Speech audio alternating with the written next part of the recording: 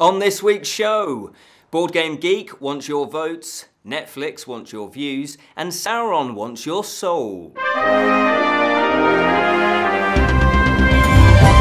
Hello and welcome to the Fancy News Show from the Bottled Imp. My name is Ken Boyter and this is your weekly fix of Fancy News.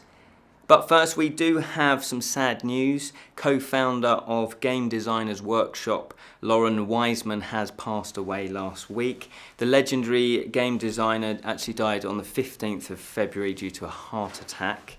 Wiseman co-founded Game Designers Workshop with Frank Chadwick, Rich Banner and Mark Miller way back in 1973, and they published Eagles, which was his first war game, through the company in 1974.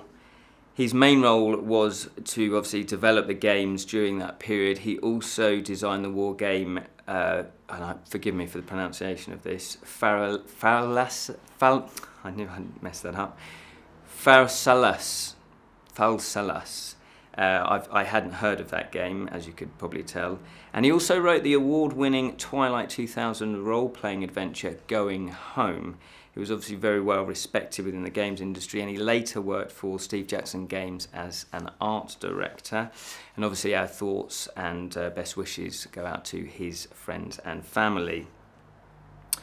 Three-time Oscar winner Colleen Atwood wins again. Costume designer Colleen Atwood has added a fourth Oscar for Best Costume Design for the fantasy film Fantastic Beasts and Where to Find Them.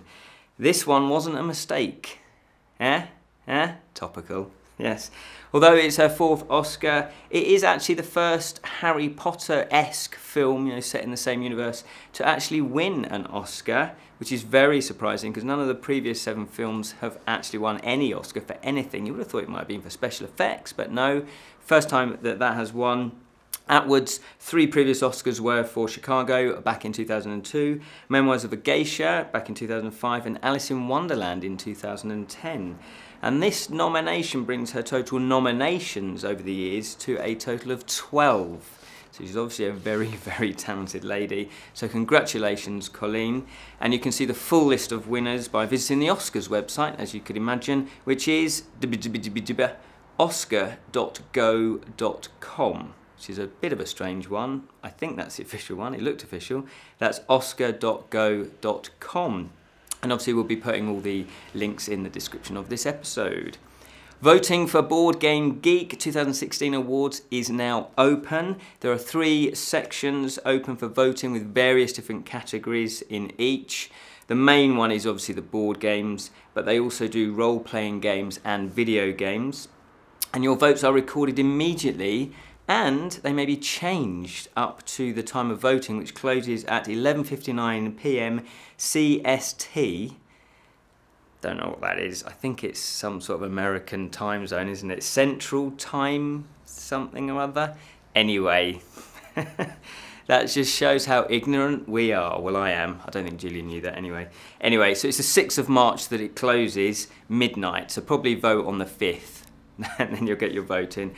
The final voting will be resolved using the social method, which they have a link to explaining what that is on Wikipedia. Unfortunately, I didn't get time to look at it, so I'm quite curious to know what the Schultz method is of resolving the final voting.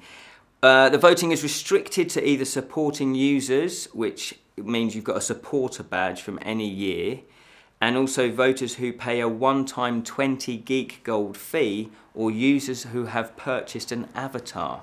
So this is kind of for people that regularly use Board Game Geek and contribute, or you can just kind of dip in and pay them to vote, I guess. Sounds a bit dodgy.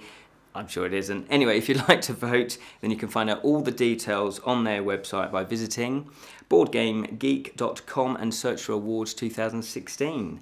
And I'll put a direct link into the description as well, so you don't have to go to there and search. I must admit, it's not massively clear, their website.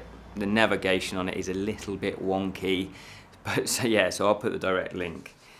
The first trailer of Netflix urban fantasy film Bright aired during the Oscars, not the whole film, obviously just a little teaser trailer for it.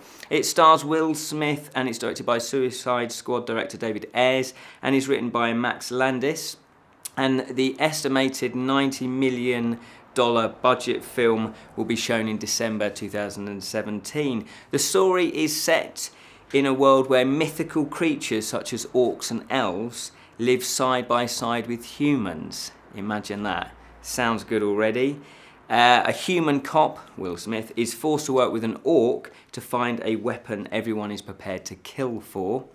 The teaser trailer doesn't give too much away. It's very moody. I really liked it. It's kind of it's setting it up nicely, which I guess is what a whole point of a teaser trailer is.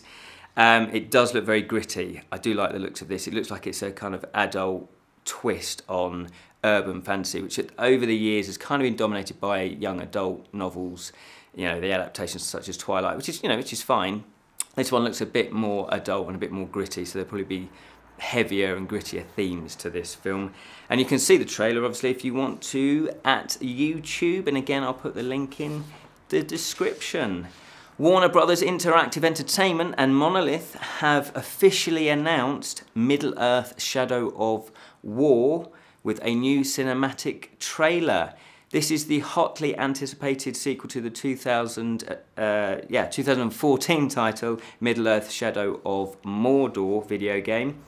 And like the first game, Shadow of War is set between The Hobbit and The Lord of the Rings. And it's going to be, it will be, what have I put here? It will be, oh yes, it will be picking straight off where the last game left off, if you see what I mean. So there's not going to be much time since the previous game in terms of storyline. There's a new ring that's being forged. That's basically the premise to this one. Now the trailer does show a whole host of fantastically cool beasts in battle, such as a Balrog, the Nazgul, and of course thousands upon thousands of orcs. There will be 3 different editions: standard, golden, yes you've guessed it, mithril, each with varying different content. The game does look fantastic. It looks really, really good. Massive, epic, sweeping battles, beautiful cutscenes by the looks of it as well. Middle-earth: Shadow of War will be released on the 22nd of August this year on Xbox One, PlayStation 4 and of course PC. And you can see the trailer, if you like, on YouTube. The live action role-play event LarpCon is back. Yes, the weekend is packed with traders, events and the UK LARP Awards 2017. The various activities include Starship Bridge Simulator, Escape Room, talks from a LARP experts, poker tournament, that's on a Friday night, I'm not sure how that's LARP, but there you go, obviously people like poker as well, combat tournaments, wrestling show, with including over-the-top rope regal rumble.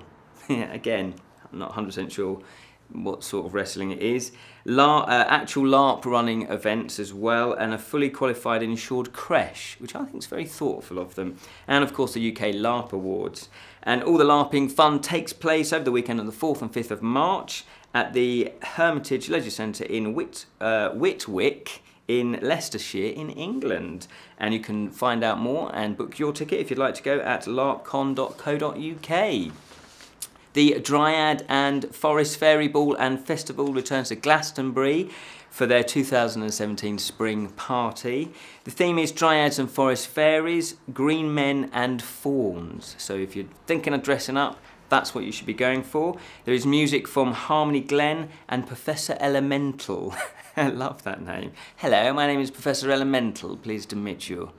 I love that. Anyway, entry to the daytime fair is free with children and families welcome, so it looks like it's fun for all the family. There'll be lots of lovely stalls apparently with guest artists Brian and Wendy Froud of the Dark Crystal fame. Brian, fantastic artist, lots of stuff with Jim Henson. Also is going to be there is Anne Sudworth, Terry English, and there's going to be more announced soon. Better be soon because it's this weekend. Anyway, all the fun takes place on the 11th and 12th. No, not this weekend. It's next weekend. Sorry. All the fun takes place on the 11th and 12th of March at the Glastonbury Town Hall in Glastonbury in England.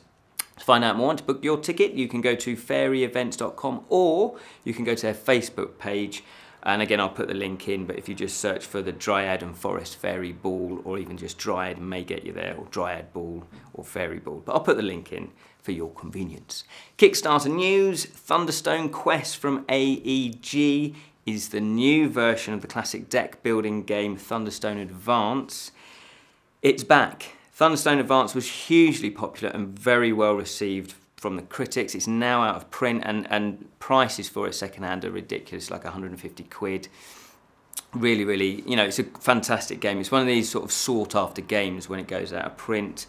And AEG have announced a new version designed by Mike Elliott, and it's on Kickstarter right now.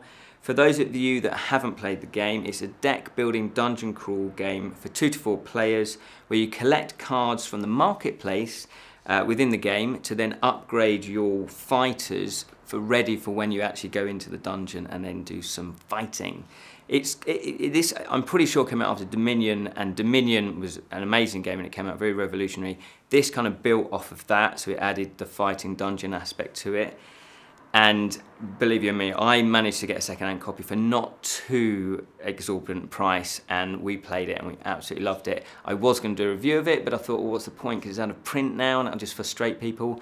But obviously, we can do a review of this. The new quest system is a modular adventuring experience, so the game is always fresh and challenging.